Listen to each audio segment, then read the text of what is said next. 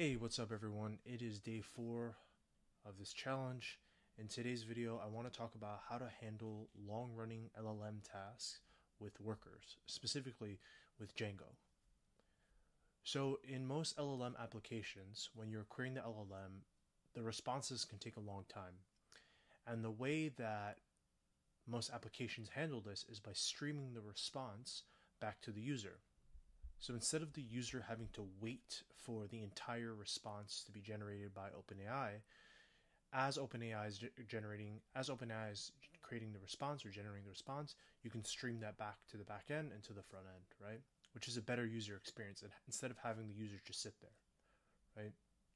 Now, that's great, but there's a little bit of a downside here, and that downside is that there are some applications that require for you to hand it off to your back end, let it do its work, let it do its job.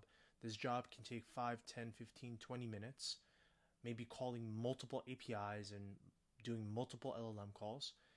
And then you get a response, and maybe you can render that on the client side or send a text message to the user and say, hey, like, your response is ready, right?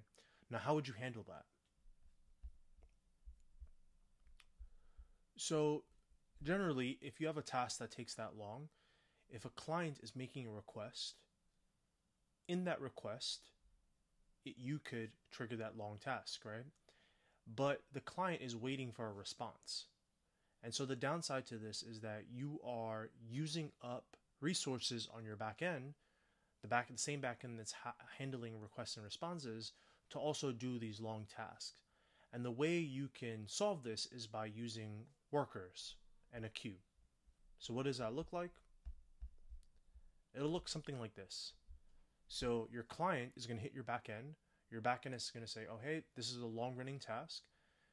It's going to push it into a queue that's created here by Redis and Celery.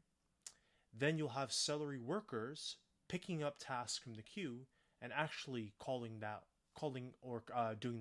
executing that long running task, right? This is just a very simplified version. There's many other things you need to think about here for a production system.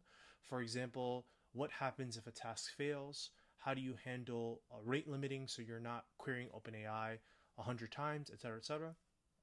But this is the general idea. I think a main thing that you can focus on here is this auto-scaling group. You can imagine that in a production environment, if your queue has 1,000 tasks, you could set some parameters that would allow for your auto-scaling group to either scale up and scale down to deal with the amount of traffic that you're receiving for your application, right? Without blocking your backend or blocking your client in the regular request response lifecycle, right? So I made an app that I'm going to share down below. It's a Django application.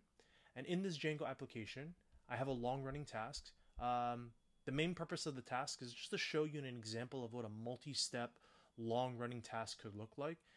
Taking a search parameter and querying OpenAI to get many search parameters, expanding the search into many different search parameters, and then getting answers for each one, and then making another LLM call to group all of that together to give you a final answer, right?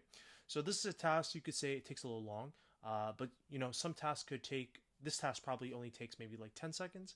Other tasks could take minutes, right? And that's what this is, I think, would be more helpful for, right?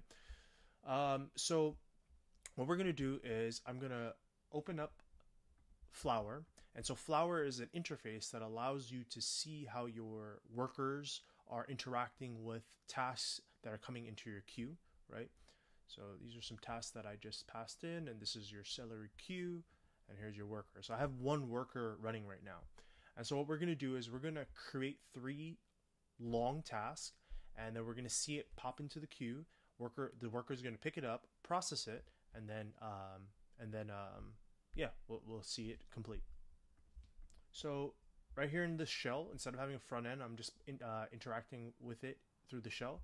I'm just going to spin up 3 tasks. So the first one is, how can I teach my 1-week nephew to walk and read?